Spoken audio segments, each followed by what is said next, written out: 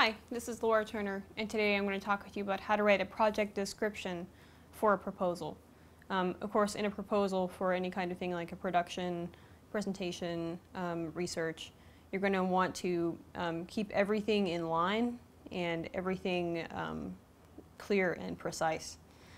In your project description, particularly, you're going to want to just describe what you're going to be doing in your project.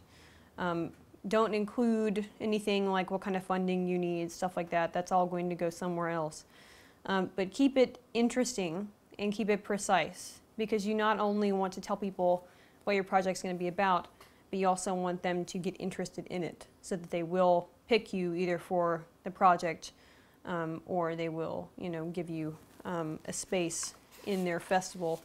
And I have here a proposal for a festival in which we have listed in a very short paragraph what the project seeks to do to produce a new 10-minute play to inspire social change.